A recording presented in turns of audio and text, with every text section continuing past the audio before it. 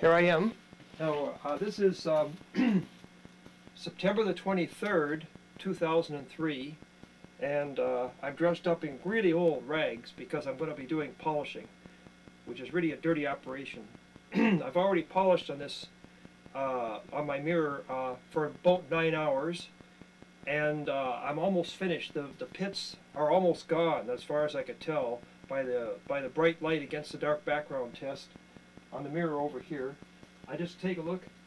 I think you can see me. And the light bulb in the ceiling is up there just above the camera. And by looking at the reflection in this, you could see a very slight haze around the bulb here, especially near the edge of the mirror, but the rest seems pretty good. Probably another few hours polishing, maybe 2 or 3 hours might be enough, but it might not be, but I'm willing to go a little longer if necessary to get the pits out. I did a really thorough job, I think, on fine grinding with the number 9 micron abrasive. Well, with 9 micron abrasive, that is. And so this is the pitch lap. I will have already explained to you using the still photos with my digital camera that I transferred to the video off the computer how I made the pitch lap. It's too difficult, too nasty a job to videotape myself doing it, and too time consuming in that. So it took about 5 days to make the pitch lap, like not entire days, but 5 days off, like parts of 5 days, you might say, while I was letting the pitch cool and stuff like that, and making the mold and so mold for the strips of pitch and so on. So anyway, you're seeing the pitch lap. It's already been trimmed twice with this little blade right here. I'll show you the blade. I got this at the home hardware store. It's just a plain blade. Well, I think it's 1 5/8 inch wide. And it was quite sharp, and you just ram it down like along the edge of each square, like Textural says in his book, to trim the squares off after they start to fill out, which is usually after about 4 or 5 hours of polishing. Okay, and you have to make sure that the channels between the squares don't close so where they touch each other. You'll have quite a time getting them cleared out then. And I also, let's see. I'll show you how I put this on now. By the way, I used those pieces of aluminum foil you see up there. Some of them were used to cold press the pitch lap. That is, I put a piece of 18-inch wide foil, which is just barely wide enough to cover the squares along this side where they're a little bit narrower. This is an 18.5-inch diameter tool.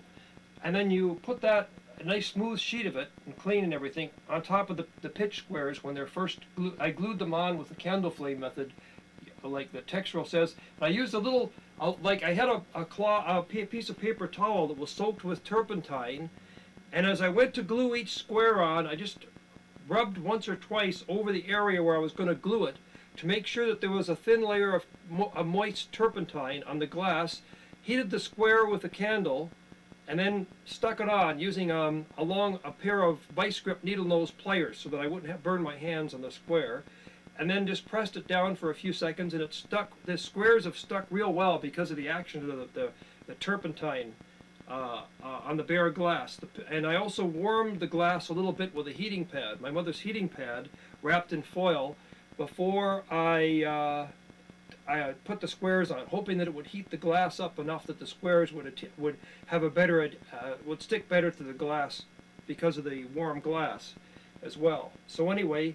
I'm not really exactly what you call a public speaker, so I'm sort of bumbling along trying to explain what I've done in that.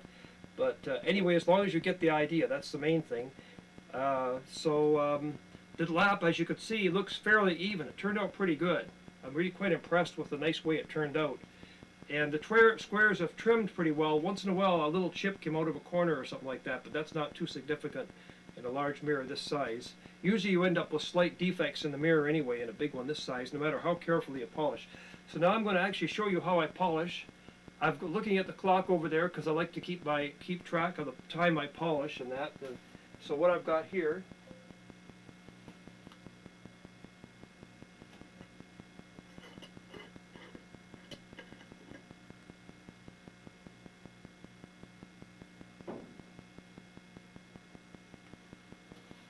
okay, now this is an old jar of barnesite or barnsite. I'm not sure how you pronounce it. You spell it like, if you pronounced it like it's spelled, it would be barnesite, and it's a mixture of several rare earth oxides. That's all I know about it, but it's a very, very good high-speed polishing agent, and it's sort of an orange color. And I don't have much left, and it's hard to buy nowadays. So you can see there's about a 1/4 or 3/8 inch layer of the stuff at the bottom of the jar, and then there's some fluid above it. That's just distilled water with a few drops of dishwashing detergent, more than a few actually, mixed in. And what I do is when I start polishing, I just take some of this and kind of scrape the bottom of it with the paintbrush. This is a clean paintbrush, dedicated especially to this job.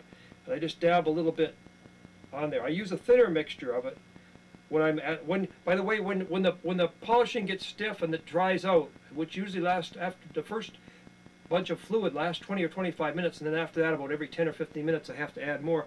All you have to do is decenter the mirror by about 2 inches or 3 inches, and just do the squares that stick out, and then move it back and decenter it the other way and do the other side, and then that actually is all you need to do. You don't have to take the mirror on and off all the time like you do with fine grinding. You could just decenter it and add some more, and then just keep going.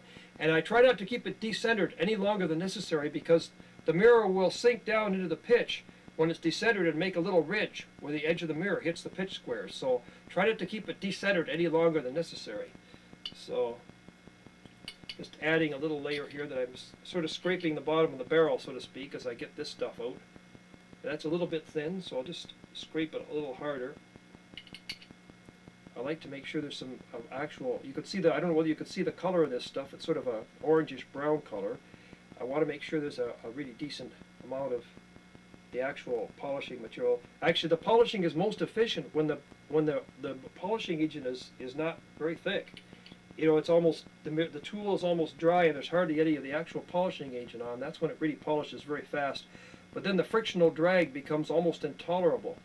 So you run the risk of cracking the pitch squares off and stuff like that. So there's sort of a happy medium. I'm not worried about being all that efficient with it. And so I'm a little bit clumsier than normal doing this, because I'm a little apprehensive about the camera running. But I thought it was my duty to show people what actually happens during polishing. Just got to make sure I add a little thicker mixture of this to the last squares. I'm adding quite a bit, as you can see, to start out with, but as you, well, you don't need to add too much when you're actually, like, just a blob of water just to the outer square sticking out from the edge of the tool, like I mentioned. I think I've got all the squares covered. There we are. And you'll see that I'm going to be very cautious. Very cautious. You only need to put the mirror on once before the polishing session. And then you take, by the way, I keep this jar sealed with the brush on top of the jar when I'm not using it, to keep the water inside from evaporating. Another thing too is on the ceiling there's a great big, I don't know whether you can see it, a great big sheet of plastic covering my whole work area. That keeps any large particles of grit on the floorboards from falling down onto the work polishing area. When I'm not polishing, I use some sort of support structures here that I made just out of cardboard, and put a sheet of aluminum foil over this just to keep any large particles of dust off it. And the foil does not actually contact the pitch. There's one square that I missed there, so I'll just add a little solution to it.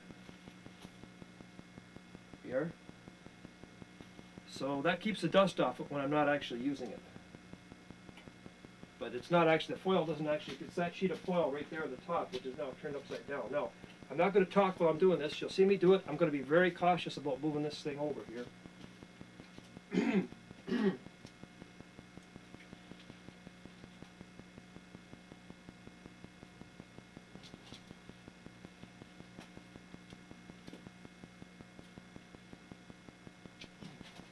I usually put it on this side because my fingers can get a better grip where the squares are narrower, right along this axis right here.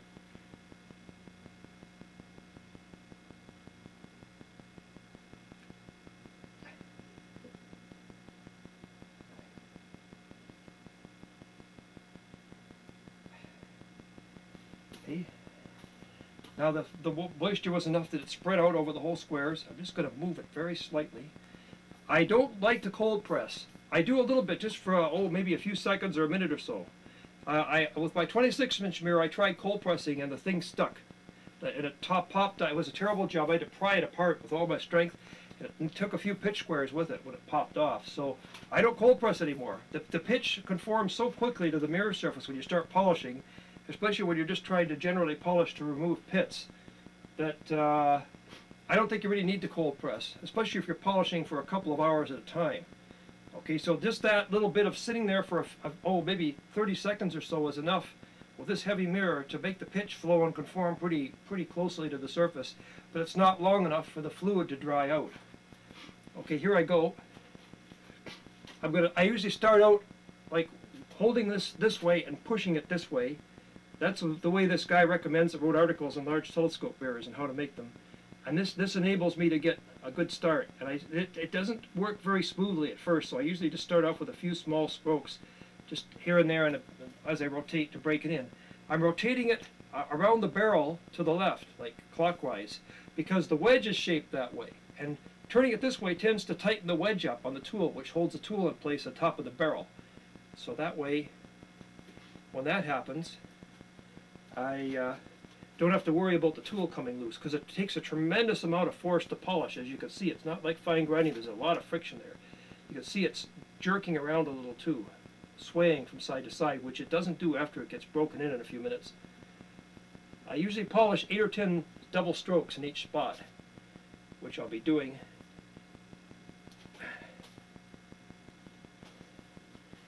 It just takes a while to get broken in. My left arm is a little sore, because I was polishing yesterday for an hour and a half. The longest I polished in any one session so far is 4.5 hours. I don't know how I managed that, but my muscles were a little bit stiff the next day. It gets you into shape in a hurry.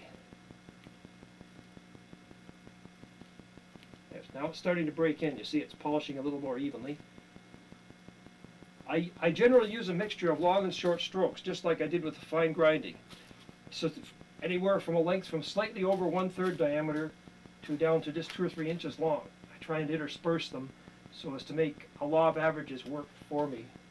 You notice I rotate around the barrel just like with the fine grinding, and then I also rotate the mirror a little farther so that I'm getting a new diameter of the mirror polishing on a new diameter of the tool with each set of W strokes. Okay, there we go. Starting to loosen up a little bit now. It does make an audible sound, like a swishing sound. If you listen carefully, you might be able to hear it. I hope this camera's running.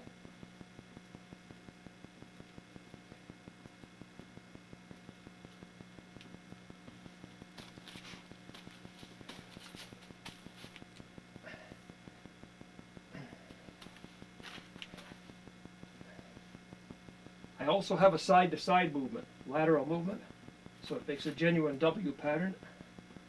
I could use a little bit longer stroke. Now it's starting to break in for the date. The one guy that wrote the article on telescope making for large mirrors recommended that you not polish for any more than about 15 minutes at a time, because it can be very hard on your ligaments and tendons and muscles in your arms and shoulders, and he's absolutely right. But with me, I find that the continuity of the polishing seems to be better if you can go at least an hour. So the Barnsite has much more frictional drag than the Rouge. I've discovered that with other mirrors too, so it's actually harder to use, but it polishes so much faster that it's probably worth the extra effort. I haven't actually started counting yet because I'm talking away while I'm working, but now that I'm getting into the rhythm, I'll start counting a little bit. I'd make about 8 to start out with while it's real hard.